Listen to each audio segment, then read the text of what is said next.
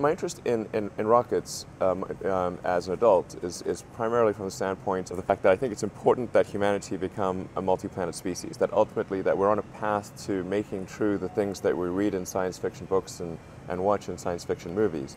A future where we're a spacefaring civilization is inspiring and exciting compared with one where we are forever confined to Earth until some eventual extinction event. He sent out a flyer to the employees, and I'm sure you all got it, and it said, quote, "We work harder than other companies because we are quite literally shifting the course of humanity to open space for humanity." Is that what brought you to this company?